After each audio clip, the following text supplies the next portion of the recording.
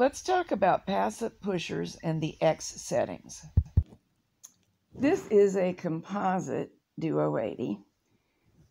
It's a pinky, or was originally, but it has green locks. Also notice it does say Duomatic. Some of them say something else, but this pinky said Duomatic.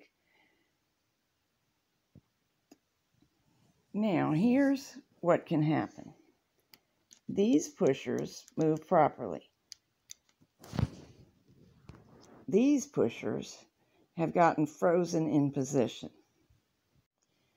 When the lock is set on N, it won't make any difference, except that these should be in the rail when the lock is set on N, and we need to get them down there. But when you set on some of the X settings, it will make a great difference. Not on CX, because that just causes stockinette to knit going one direction and then the other. Let's take a good look at how these settings are achieved. When the N versus X lever is on N, all the needles that are placed in work knit. This could be stockinette, it could be ribbing. The dial must be set on N in order to rotate the letter dial to A, B, C, D, E, F, G, or A. Only then should the NX lever be moved to X. EX is Fisherman's rib setting. That just causes stockinette to happen one row and tucking the next. So the failure of the pushers to move freely as these do won't be an issue. However, BX and AX will be issues. BX is the setting that we use for short rowing.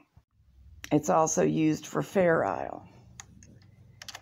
You always have to go back to N to rotate the letter dial. FX uses pushers,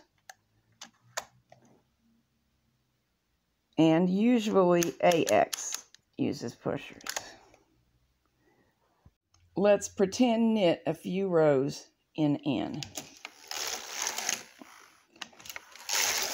And even though these pushers really should be in the rail, so should these, it's not a big deal because on N the lock just ignores the pushers. Now I'm all the way at the right side of the bed because I do not want to move the locks past those stiff pushers. I've put some lubricant on them to try to loosen them so that I can remove them and clean underneath them. Most likely that's the problem. But in the meantime, I don't want to jam the carriage, because when we get into an X setting, and I have one arrow key here, so that these pushers should change direction or change position every other row. The lock will put down a little scoop that we can't see from here, but it'll move them alternately up and down. And that's how it makes short rows. By when they're down, those needles are in hold. When they're up, those needles are in work. Or when they're down, they don't knit the color that is being knitted for fair isle, and when they're up, they do. Oops, that would have been a patterning error. So watch what's supposed to happen. See, they went down?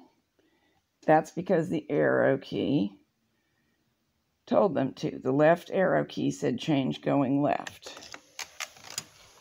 They should stay down because their right arrow key was not engaged, and they changed position because the left arrow key is. The same, different. The same, different. If I engage the second arrow key, they should now change direction every row. Down, up, down, up. So if you get a patterning error of some kind, this is one way to tell whether the problem is the locks not responding. They don't have to put down those little scoops that I mentioned. The scoops can be stuck. There can even be something broken, but stuck is much more common.